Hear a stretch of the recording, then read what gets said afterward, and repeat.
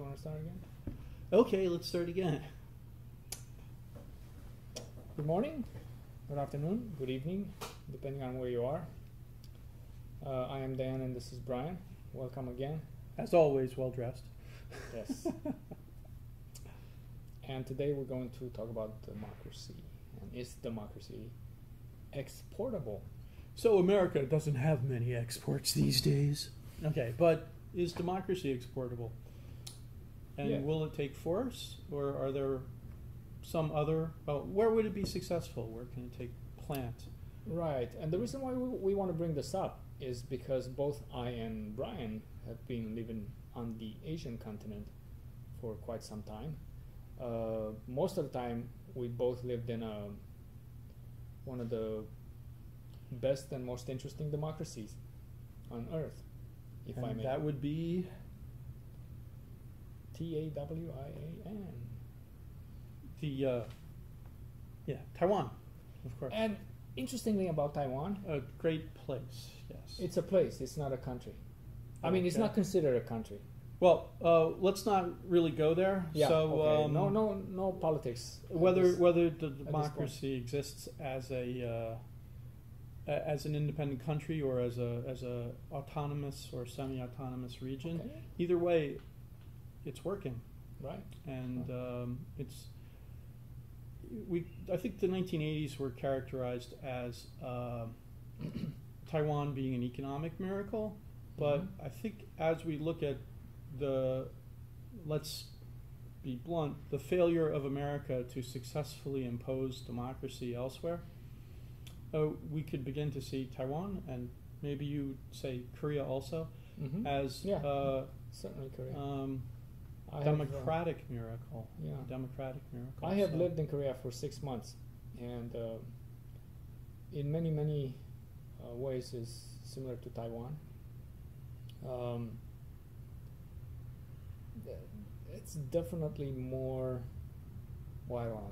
I shouldn't talk about that now. But yeah, it's Okay, it's a functioning democracy. Yeah, so it you is a didn't feel function. oppressed there. You didn't have to watch your language. You No, not at all. felt I definitely felt like freedoms were similar to America, but yes. you just any constraints were from not speaking the language as well as you do at home? No. I found plenty of people that I can communicate in English with, and I did feel like it was a very male-dominated society at that point. But this was like almost 20 Perhaps years it ago. is, but I don't think it's so much anymore. all right. Well, let's not confuse some cultural factors with democracy. With democracies, yeah. So women have the vote, right? Yeah. Okay. And I think there was a woman president. Yeah. So- Just recently, there was a president. So that Yeah. it has definitely changed a lot since 2001 when I was there. Okay. Well, that was a while ago. Yeah. Taiwan has been democratic, I guess. I believe the official answer is since the lifting of martial law in 1988. And some people would mark a milestone for the opposition party winning its first election, which I couldn't give you a date for right now, but it's Right. a fully functional two-party Right. democracy with essentially all the rights and freedoms that individuals have at home also exist. At home being the United States, also available to everyone here. Yeah, I remember back in the 80s when I was still in the States. I remember that I would buy all these different things, and I would read "Made in Taiwan." And although a lot of people wanted to stay away from anything made in Taiwan at the time, kind of like the things made in China today, people want to stay away from those. But then again, it got to a point to where a lot of things that were made in Taiwan were quite practical and reasonably affordable or Yeah, there's a market reasonably for them, right? priced. I mean, Yeah. it wasn't the Yugo, a car that everyone could afford but no one wanted. yeah, definitely not. These were things that were competitive for their quality at their price. And then of course, things made in China today, a lot of people are okay with them. I'm okay They're with. selling. We Yeah. wouldn't be talking about them Yeah. if they weren't. So yeah, maybe at first things made in China everybody tried to stay away from, but I think now everybody's thinking that that's fine. They're getting better and they're affordable, And which brings me to the next point, which is I've lived in places that are not democratic societies, like Vietnam. I've lived there for 6 months. We're all going to move a little bit here. Okay. Ta-da. Back in the days, in That 2002. might be in the other camera's picture. Sorry, I'm interrupting. And I missed it. You lived where in the days? Vietnam, Ah, okay. 2002. Wow, it's a long time ago for Vietnam. Yeah, and honestly, I've enjoyed my time there, and even at that time, I could tell that Vietnam was It had changing. the momentum. You Yeah, could tell it was on the changing. march. And even a place like that, I wonder if it had to export democracy, because I mean a lot of the business and what's going on there, it's done based on democratic principles. Really? Oh, absolutely. I mean, they have a lot of the businesses are privatized, and But we wouldn't call China democratic at this point. well, no. That's exactly what happened in China as well. China changed a lot over the last 20-some years, and that is the reason. I think also they have imported a lot of democracy. Or I don't know. Let's principles. not. I don't think we should Mixed get up. into a debate about whether China's democratic or not. We will acknowledge the tremendous economic progress they've made and considerable social progress. But maybe we'll leave to other people the question right, as to whether it's democratic. or how much democracy it has imported on. But it might raise an interesting answer to the question: how Right. much democracy do you need? But, Yeah. how much you enjoy? I'm liking Taiwan right now.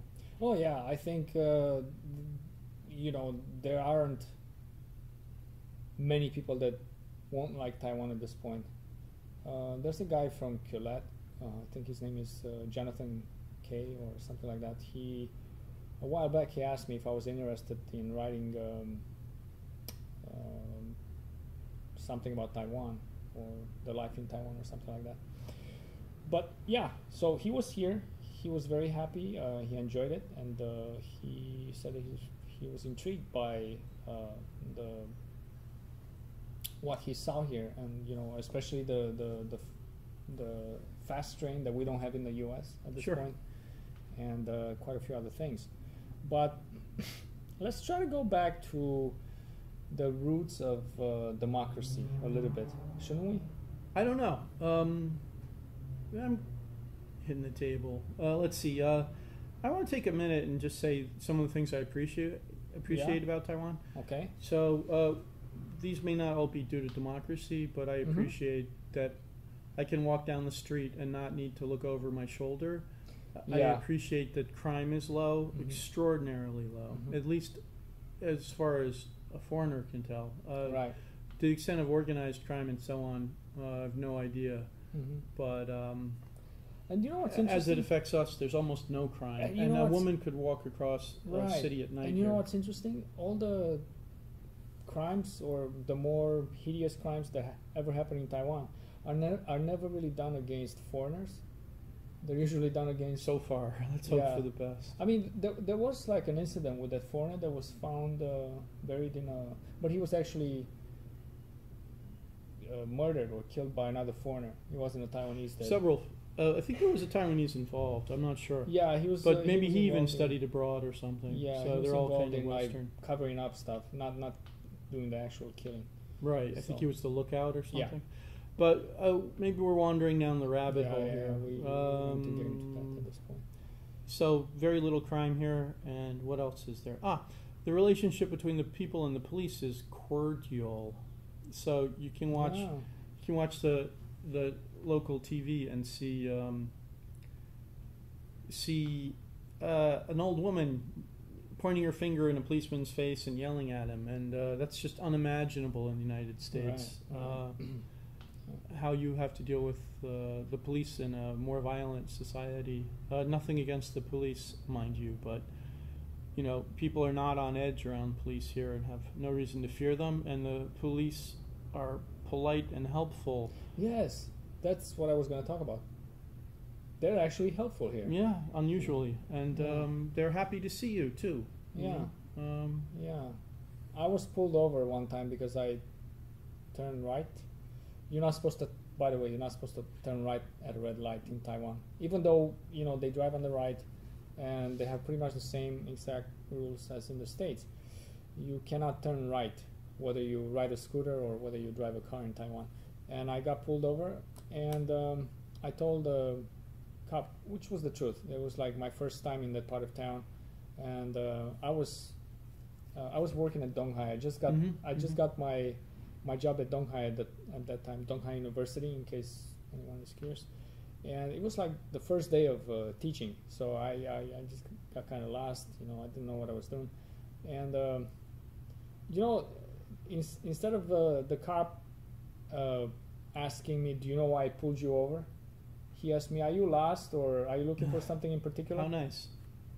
And I was like, okay, if he's gonna tell me how to get there, then he can definitely give me a ticket. So I said, yeah, I'm looking for this university, and do you mind if you can help me out and let me know where it's at? And he's like, okay, I'm gonna go towards that way, but then you can follow me, and I'm gonna turn somewhere, and then I'll show you where to go. And then I was waiting for him to give me the ticket, and he's like, okay, just be careful.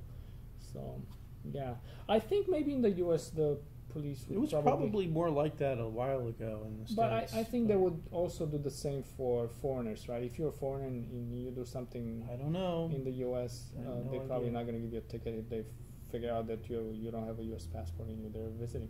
But the thing is, there's so many illegal aliens now. Yeah, they don't know how to deal with that distinguish. anymore. Like, Yeah. okay, so are you a foreigner that's just Right. arrived here yesterday If you're and on you're vacation, traveling? we'd like Or to be nice. are you but an if you're illegal that's a been here for criminal, like yeah. months, and you just disobeying the law?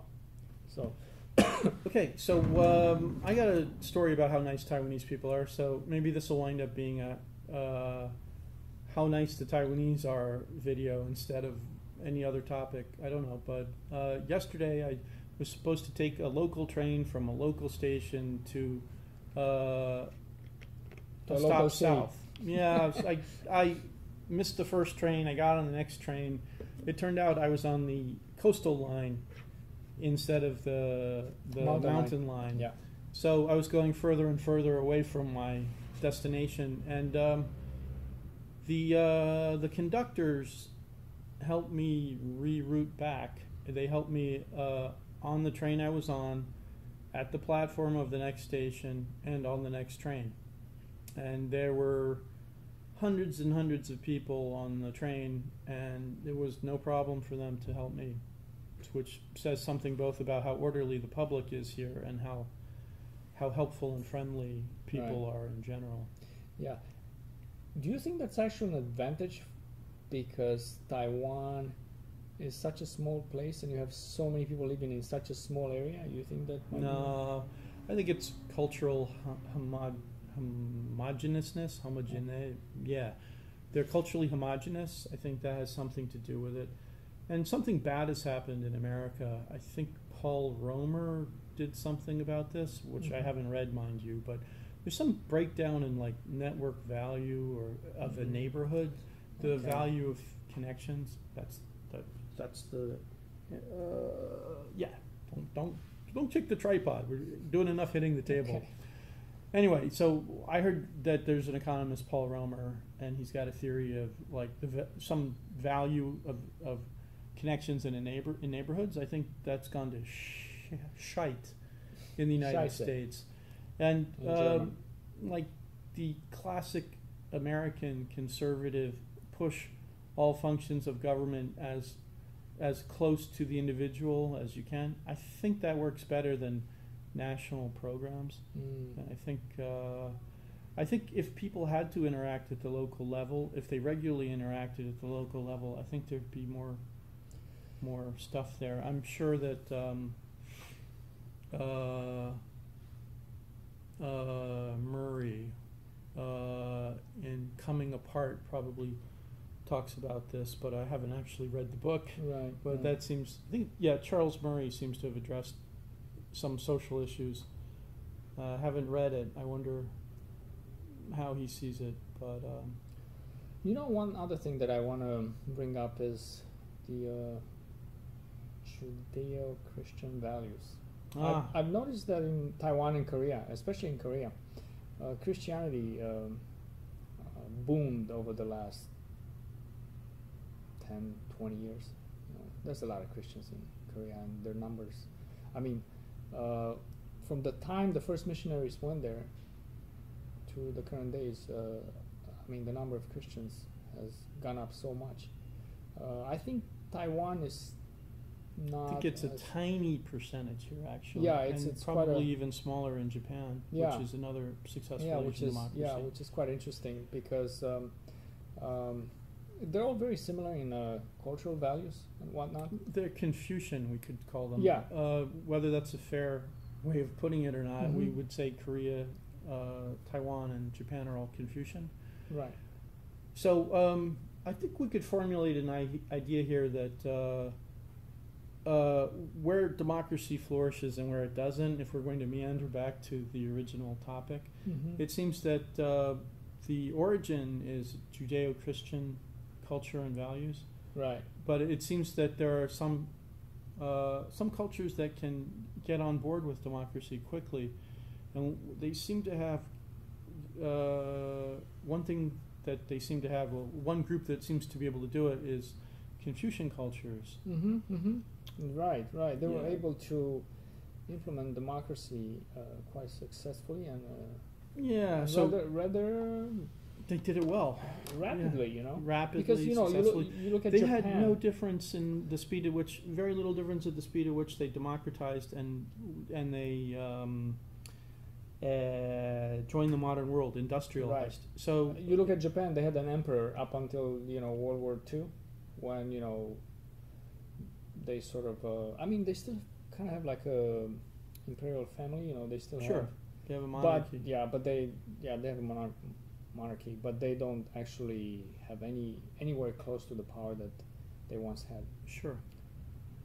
So democracy probably had a lot to do with it, especially. I think America. Let's also let's be honest.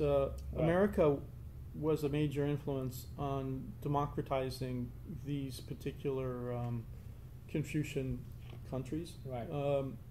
America had an outsized influence on these three, and it's much larger than these three, and it had quite a presence on all So three. you think that type of democracy where you see that this isn't the hell out of you exportable. and then we rebuild you? It doesn't work. It does that. We've seen in the Middle East it doesn't work. So this kind of reminds me of the Buddhist cup is half.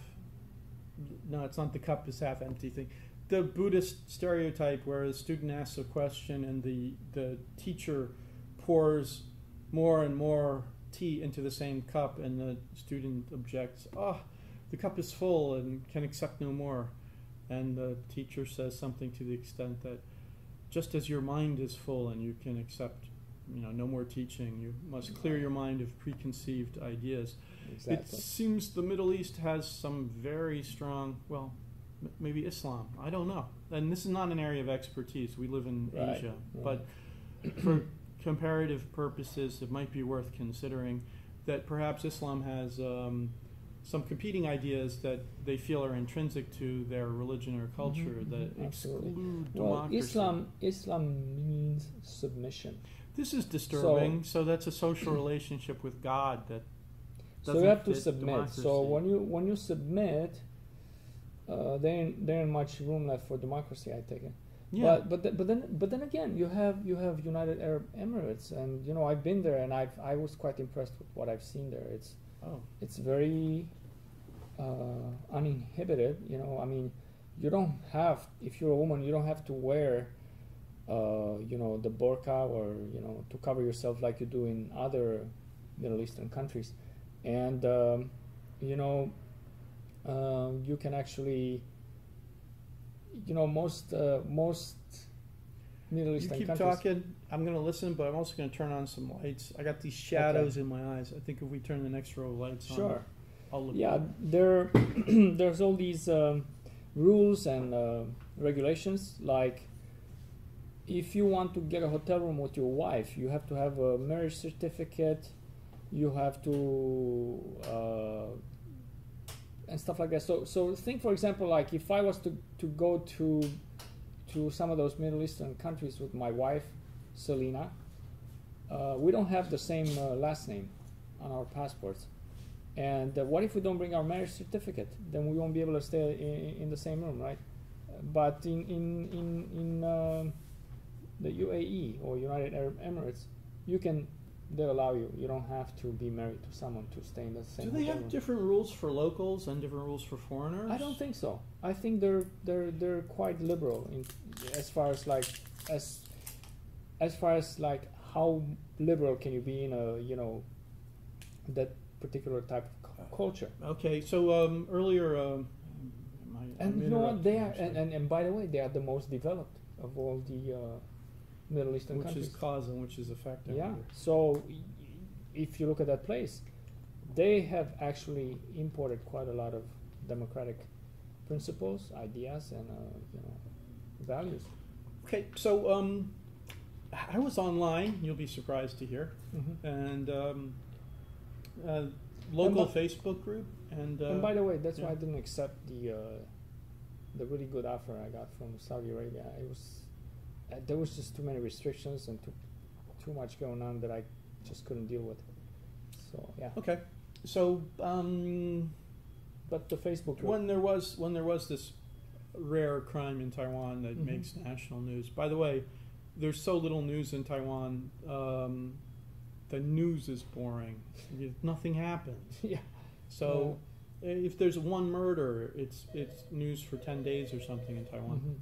Anyway, when that foreigner was killed by another foreigner, right? It was on and on and on forever. Well, I was on a Facebook group, and someone with from the Middle East, I forget which country, said that Americans aren't taught, this value, this value, this value. They're all basic things that a conservative American would espouse, whether they teach them or not. And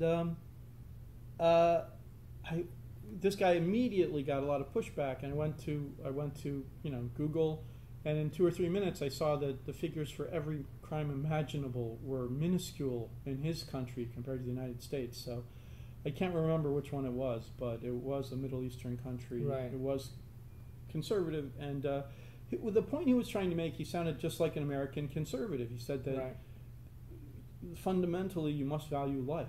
And I was thinking, wow, I'm hearing this from this source, but when I went and looked at the statistics, his country was very safe. Well, there are pretty safe places. Like I had some classmates from Jordan that were, studying the same PhD program with me here in Taiwan, and Jordan's very safe and quite open-minded. Probably not as open-minded as UAE, but I mean, definitely much more open-minded than places like Qatar and Saudi Arabia and Yeah, I have my doubts about this whole Syrian adventure, and I even think Trump probably would not have been so aggressive had he not been portrayed as pro-Russian. I mean, this is terrifying how domestic politics work their way into international affairs. But Syria didn't look that different to Jordan to me as an outsider. I mean, anyway, I hope that life returns to normal for these people soon. Right. And well, I don't know if we should go back and discuss the roots of the Judeo-Christian values and maybe how it actually started secular humanism. I can go back to one story that I read in the Bible a long time ago, where Jesus was speaking to the woman at the well. I don't know if you remember that story or not. I remember that there's a story like that, but what she said. Yeah, that's not even important, what he said and what she said. What's important is that at that time in history, nobody would sit down to talk to a woman, because men they just wouldn't do that in most cultures. I mean, there were some cultures that where men and women had more or less of dialogue. I think the Okay. Greeks were more or less accepting of that. But actually, even the Greeks, they used to think that women weren't as intelligent, and Jesus proved just that a woman can be just as intelligent as a man is, and could carry on a conversation with a man if she was given the opportunity. So I think that definitely that is a good starting point. I think you can bank democracy and secular humanism. Okay, well, I'm not sure democracy actually is all that closely related to women getting Secular the vote. I mean, Well, women got the vote in the United States in the 1920s. So civil rights, human rights, these things, I think they do tend to improve under democracy. I think Right, it's a hallmark absolutely. of democracy. Well, but- everything has a But- certain type of evolution Yeah. and so forth. But I think if they would have taken to heart that story and what Jesus did, democracy, I mean, full democracy or a better democracy could have come a lot sooner in the U.S. and anywhere else. But of course, we'll people have prejudices, and they have. It's not easy to I accept. like Ann Coulter on this. Well, Yeah. that may be a trigger word for some people. Just Yeah, saying, yeah. But somebody asked her about women getting the vote, and she said, "We're not sure that's a good idea yet. History has to be play Yeah. itself out." Yeah, yeah. Women have had the vote for about 100 years, a little Mhm, less now. mhm. Yeah. Dangerous ground. Well, what else we could consider in terms of exporting democracy and Okay, well, the roots of democracy? If we were to represent the cause of democracy as something worth furthering, rather than as an intermittent interest that people have when it lines up with their other interests.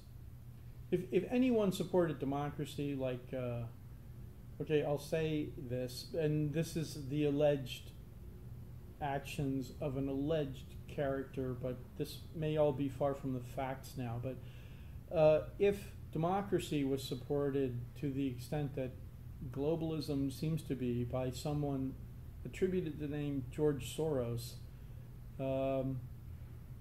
if democracy had an actual advocate with that kind of far-reaching vision and long-term game plan, if spreading democracy to individual countries was embraced by an effective billionaire with the enthusiasm that globalism has been, then it would be logical to draw a list of what cultures are most agreeable to democracy. Well, there's an idea right now of investing charity in the places where we'll do the most good, and the argument is you can help more people in Africa per dollar than you can help in the United States. That's something I don't want to get into, the morality, the ethics, or reasonableness of that, but certainly if you were to bring democracy somewhere, I don't think Iraq would have been your first choice if that was actually what you wanted to spend $1 trillion to do. It might be worth thinking which cultures don't yet have democracy and are most compatible with it. Certainly the cause of democracy would be served by expanding the area it occupies on the surface of the earth, and I think that that's a worthwhile endeavor.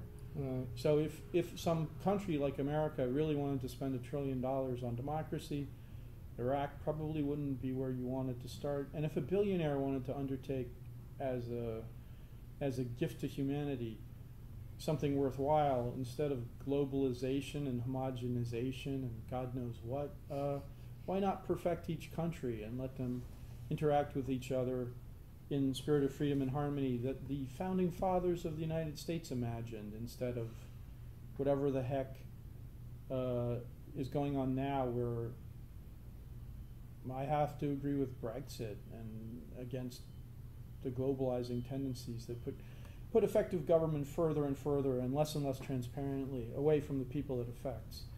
So part of the American version of democracy is local control, so that some of the things most important to you are controlled by fewer people closer you have more influence over, or even you can participate in it. But then let's look a little bit at the effects of democracy. Okay, so you like you brought up the example with the billionaires. So you have all these billionaires that they invest into places where they can make more money or get additional income, and then you have places like Africa that has rare minerals which exploit child labor, right? Because of you build a tunnel in a mine, it's easier to get a child through because they're smaller, and you don't have to make the hole too big to collapse and all that stuff. So there's all these things, and then you wonder, like, Taiwan and Japan and most of the developed countries in Asia, they're very poor in those rare minerals. So I wonder if democracy from the West would have come through the means of some rich billionaire investing into rare minerals. I wasn't imagining it that way. I mean, look, but would it have happened exactly the same in Asia? In Africa, would they have used child labor as well? Would they have allowed it in Taiwan and all these other places based on the influence from?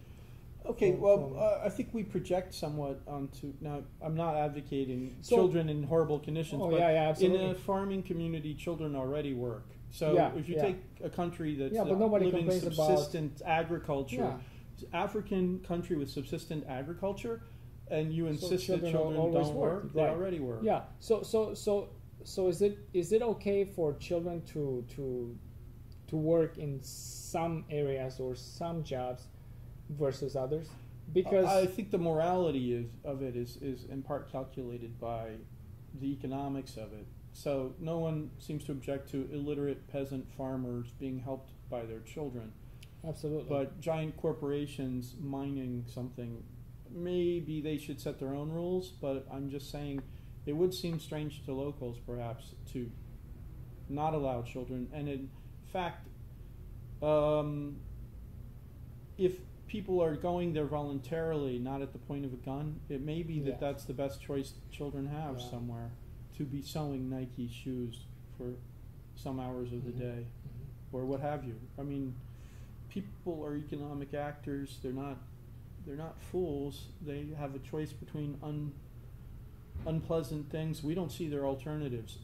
Sometimes I feel that Americans are sitting in America saying, if that kid wasn't in the sweatshop, he'd be shopping in the mall. No, actually, he wouldn't be shopping in the mall. With what money? He'd be scratching a stick in dirt and starving. Yeah. So, I mean, you got to be careful how you help people out of their jobs. Right, absolutely. So, I mean, of course, there's business ethics issues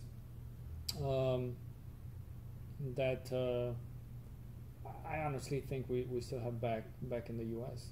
It seems to me in the back of my mind there's this word governance, and I'm not sure how corporate governance affects national governance. There could be some connection. Okay, so I think in part the development of democracy in Taiwan is the only one I'm familiar with. There was outside encouragement, there was economic growth, there was the presence of Americans, and there was also an organic interest. There was a resistance to totalitarianism here called the White Terror, I guess, was the response to it. But there was an organic resistance, and I think that helped give rise to democracy. I don't know what the dissidents of the White Terror exactly wanted. I don't know what their positions were. But there was some desire, and perhaps an organized desire, for something better, and maybe that helped the ideas of democracy take place here. I think America also, in the past, has had a guiding hand in saying what they approve of and what they disapprove of, and occasionally backing them up with threats of sanctions. Right. But again, not an area of expertise. We just live here, So Yes. we'll see. We just appreciate what Taiwan was able to offer both of us so far. Things might change. Maybe soon we'll have to look for another place to Yeah. go and work or live in. Yeah. One of my friends says opportunity is the ball, and you must follow the ball. Yeah, absolutely. So the ball has been here for a while, but who knows where the ball goes next. Yeah. Well, I don't know. You know, I certainly hope that the U.S. can snap out of it. I mean, I would like to go and live back in the States at some point. We haven't addressed what we think of America now. Yeah. Okay, to be perfectly frank on that, the United States, well, Taiwan is about where I'd like the United States to be. It's about Bill of you can say Rights, that again. but still freedoms you're giving up in America. Americans, are you there? Are you awake? Freedom of the press, freedom of expression. That's like the First Amendment, I think. Yeah. Somebody thought that was important. Why would you ask for it to be taken away? What are you thinking? That's one thing I can't figure out. Why they are giving it up. From the inside is... okay, so we weren't here to criticize the United States. The United States has been the source of many good things. Right. But we benefit more Definitely. from those ideas here in the current form than we feel that we'd be benefiting from. You them know in the something States. interesting that I came across while I was living in Asia, or while I was living outside of the U.S. I began to feel that the U.S. actually has the ability, or so it seems, to protect American citizens much better outside of the U.S. than protecting them inside the U.S. So you know, this is what I'm talking about. I understand. If you end up in any country, Yeah. and you get into trouble, Yeah. all you have to do is raise up your passport, man, and believe me, you know. I think it was like that. I'm not sure it's still. No, is. it's still like that. No, I don't think so. Don't We think got so? a dead college student in North Korea. Oh, what? Well, and I don't think different. that it's But the I way it mean, was. I mean, in most other places, I don't think it's the extent that it was. Okay, so there was a time when you couldn't mess with a Roman citizen, and perhaps America had that kind of political power abroad. So the Right. consequences of mistreating an individual American were more than a country wanted. This seems to be on the wane. In fact, the value of individuals in America to America seems to be entirely on the wane. In fact, the value ideologically of individuals in America seems to be on the wane. right. There's a forced tribalism coming in America where even people who don't want to be in a tribe are put into their Coming tribe from from the neighborhood outside. near you. From the outside, you're put in a box. Even if you say you're an American, someone's going to put you in a box. Anyway, Excuse me. So, yeah, but and then you share the fate of the box, and no one cares about you as an individual. I think I still believe or think that if you have a U.S. passport at this point in time, it's still a valuable. or good It's thing to have. valuable outside the United States. Yeah, pretty much. I don't know for how much longer it's gonna continue to be like this, or continue to be this way. I often hear that it's quite good or pretty good to have a Taiwanese passport, because you could pretty much go anywhere in the world, and you know, nobody would mess with you. You know. Yeah, nobody puts a Canadian flag on their backpack because they're Taiwanese. Yeah, exactly. In case you've never left America, there's a common practice of Americans putting Canadian flags on their backpacks and such, so that people will assume they're Canadian and treat them nicer than Americans. And not are treated. American. So yeah, that's another problem that I'm beginning to consider more seriously. You know, there are some nice Americans that you meet abroad, but there's quite a few that are pretty much closing doors for us very quickly. You know, and that's why a lot of those Americans are doing just that, because they feel that some of those Americans that live abroad or have been visiting different places abroad are pretty much closing doors for the nice Americans that live abroad. or the better Americans. So I guess we could call maybe this is foul language. Maybe we should avoid foul language. Some common terms for the people who are making it worse, and most Americans abroad are good. Good people, but the ones who aren't perhaps create a stereotype that a high percentage relative to the local population of Americans may be flawed in some terrible, some way that has negative consequences for locals. Yeah, and I remember when I first came to Taiwan. Some of the things that we bring from democracy are good in some ways. A lot of Taiwanese people I spoke to, they said, "Oh, I like the American culture because." Oh, that's another topic. That's an interesting topic. Yeah. Culture. Is there such a thing as an American culture? Oh, absolutely. Okay, so anyway, and the question is, when it looks like there's no American culture. Oh, okay. Here's a basic proposition. When America does something good, and this is not original to me, of course, but when America does something good, it's an accomplishment of all mankind. And when America does something bad, it's those damn Americans. Yeah. So, man on the moon, all mankind. Any conflict where America doesn't look good, those Americans. Americans in Iraq, those Americans. Oh, well, we had some provocation from that neighborhood. So it's not clear to me what America should have done. So anyway, what the point was that some of the people that I met in Asia, they were like intrigued by our American culture and Western values. They were like, "Oh, you guys are so free and so uninhibited." Oh, the stereotype of what people, not the stereotype, the image of what people have for like, Americans you guys are versus so the reality. open-minded, and they're like, "Oh, I wish I could be more like that." So, I suppose it's kind of hard to grow up in a culture where certain things are very traditional and very conservative. And this is actually interesting in some wanting weird to way. wanting to be open-minded and accepting of different things, but then you're forced to live with your family, so which is not accepting and not open-minded to the kind of things that you want to be open-minded to. So then you kind of have to live two different lives, if you know what I mean. You have to be this person to your family, and then you can be this person to the foreigners. Okay, so here's another basic question, which is culture and biology. So perhaps it's possible that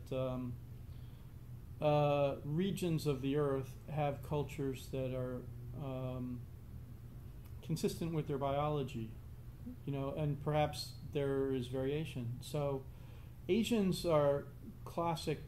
Okay, so if we go to the stereotype for Asians, they won't be given credit for their raw intelligence, which is very, very impressive. What about their hard work? Exactly, they're given credit for their diligence.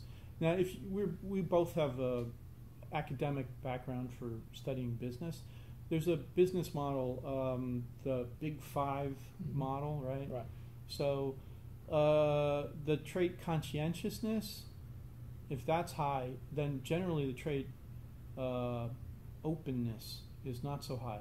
So America has a number of artistic people who you would not trust to feed your dog if you went on vacation, and a number of conscientious people who probably couldn't compose a Hallmark greeting card, if anyone remembers those. Yes. So there is a conflict between, allegedly, in individuals in any given population. There's some will be highly conscientious but less creative, and others will be more creative from the trait openness, and they tend to be less conscientious. That's why it's probably a good thing to have mixed kids, right, between the two.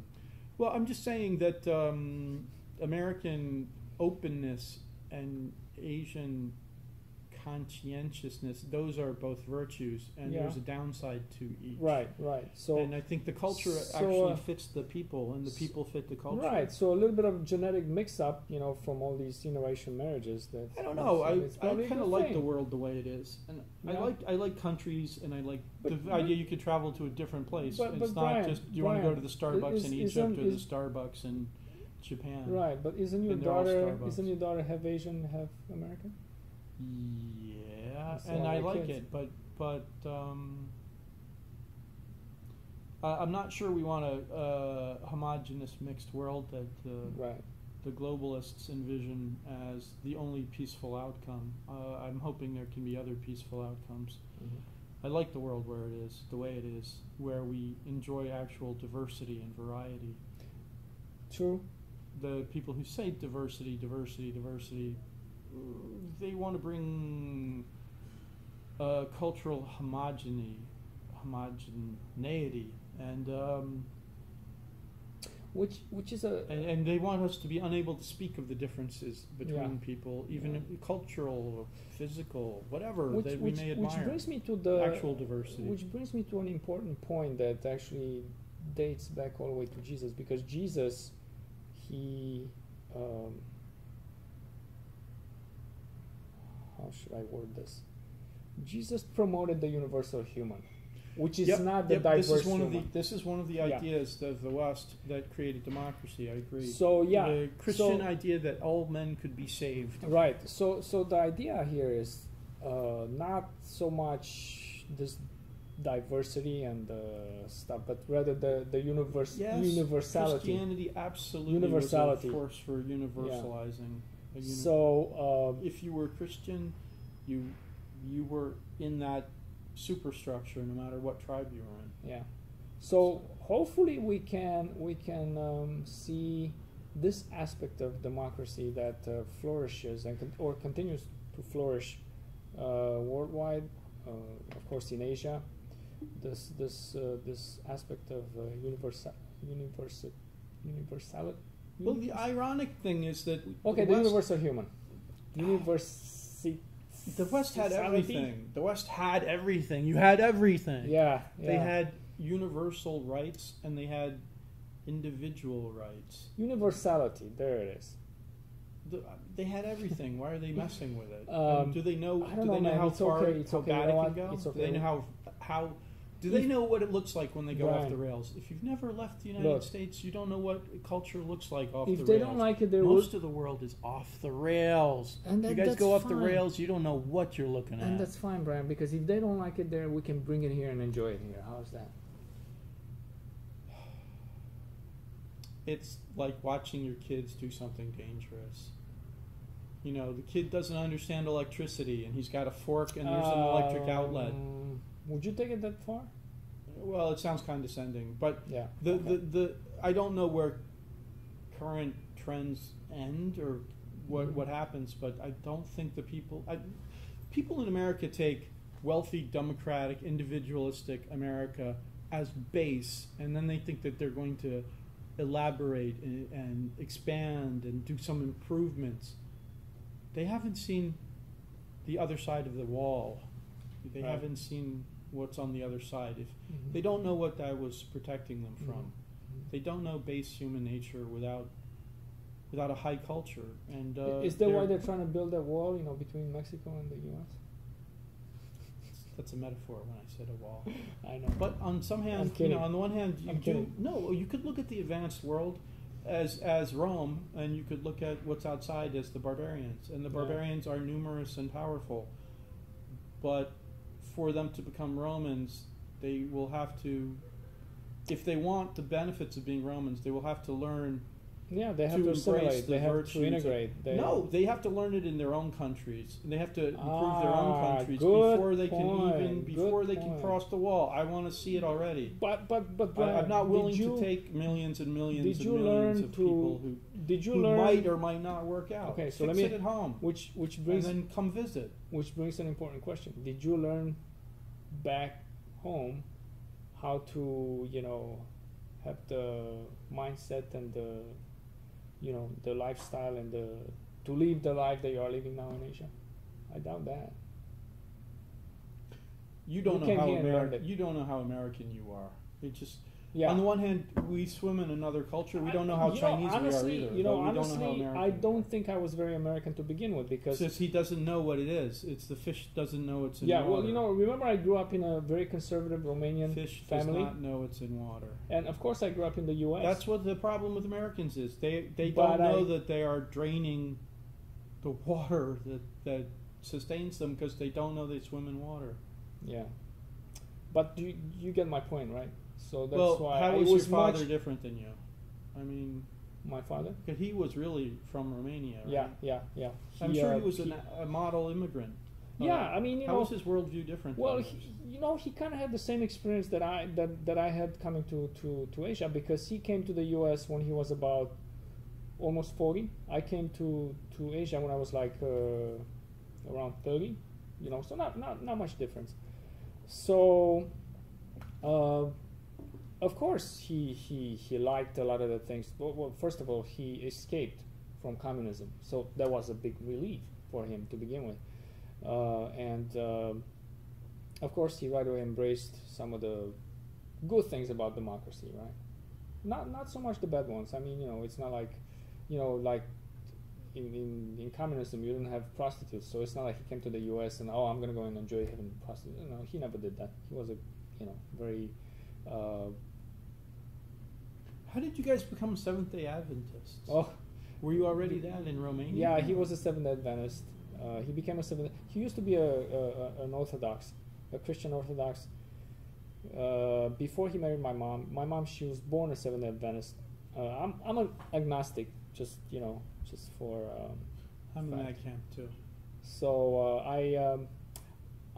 it's kind of strange because I don't think that my father actually realized that on a sphere, on a globe where you have different time zones, it doesn't really matter which day you worship because there's no universal Saturday or 7 day. So But you know relativism. that's what people understood those days, and of course they didn't have the internet to educate themselves. So you know. But so you're not telling me that the only thing about the Seventh-day Adventists is that services are held on no. Saturday. I mean I can tell you a bunch of different things about SDA that I value, which is you know the health aspect of it. Yeah, you know, most of them are vegetarians. They promote vegetarianism. And I think that one day of rest where you don't focus on the worldly things on your job, well, you know, so they try. It's kind of a good thing because I think one day a week, 24 hours, where you give yourself a break. You don't think about work. You try to. You're not allowed to work in most. You're not allowed to work. Yeah, I mean, back in the days when my father grew up, it was very, very strict. I mean, you know, people would ostracize you in church, and they would, you know, they would even like how do you say they would censor you, and they would really even, in church. They would even exclude you from the membership. Yeah, sometimes So you would get a ostracized. censorship, Yeah. and you know, like it could go 6 months, it could go a year, depending on how big the offense was. See, that's an actual community. Or it could be for life. That's a community. Yeah. So America used to be. America was there at some a place point, where many people had many community affiliations. but you know, overlapping. when he came over to the U.S., I remember I was as I was growing up, I was like probably 12, 13 when I was beginning to comprehend things, and he was startled by some things in America, like homosexuality. He didn't take that very well, or you know, like other things like the trans movement and what else? What else? What year did he? I'm sorry to ask, but what year did he die? 1991. So it's been a while. So he didn't see the trans movement, did he? Well, not so much, but there was trans people living in you know, in Chicago at the time. We grew up in Chicago. Chicago is a very diverse place, and Okay. yeah, there was quite a lot going on in Chicago, you know, and even Sacramento, you know, where we moved afterwards. But he had an issue with quite a few things. He couldn't understand the fact that you know, although Jesus said love everyone, love your enemy, he had this thing for homosexuals. I guess he couldn't he couldn't bear the fact that there were going to be homosexuals in heaven, and a few other issues that, yeah, I guess it wasn't his cup of tea. But I think other than that, let's assume God has this all worked out. yeah. Well, Us agnostics, we can assume that God has the details worked out. And I don't know. Sometimes I had arguments with him on certain topics, and I kind of felt like he was not easy to teach an old dog new tricks. But I kind of feel the same way now that I'm in Asia.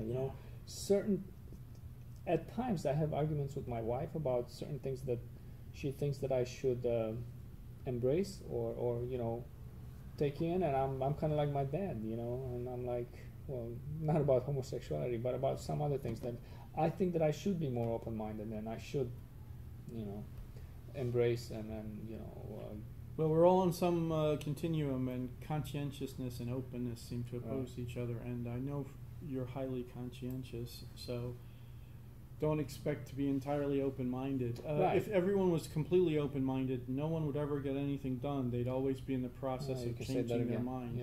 They wouldn't agree on the end of a project before they, by the time they got to the middle of a project, they'd have changed their ideas. Complete open-mindedness is not a virtue, and complete conscientiousness is also a danger.